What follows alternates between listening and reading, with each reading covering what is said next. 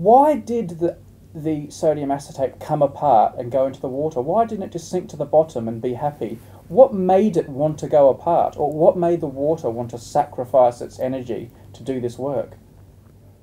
The reason the sodium acetate dissolved is due to a thermodynamic property called entropy, which means that if you have an ordered system, like a crystal, where the ions are in a very regular order, that ordered systems tend to have a driving force to make them more random.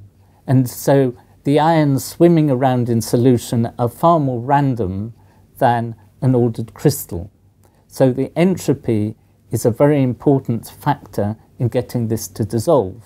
This is thermodynamics, and on our 60 Symbols channel you can see there's a really good video on entropy if you want to go into it deeper. So it's happier in that state. When we gave it a crystal, we gave it a seed, we gave it nucleation, and it said, okay, let's go back to crystals. Why did it want to do that? That seems to go against the entropy.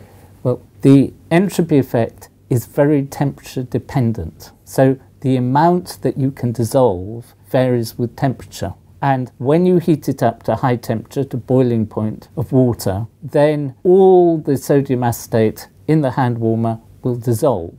And so the ions and the water, if you like, are in equilibrium. It doesn't want to crystallize. But as soon as you cool it down, then there is a driving force to make part of the sodium acetate go back to crystals. And the colder you go, the more sodium acetate that will come out of solution. But because of the need for the nucleation, it can't come out. So it's not in equilibrium. And then when you put in the nucleating center, sort of fire the starting gun, suddenly it goes to the situation of equilibrium. Just before we nucleated, just before we fired the starting gun, where was that energy being stored? All that energy that was about to be released, where was it? The energy is stored in these separated ions. So you can imagine they're all sitting here, and then when you release it, they clack back together.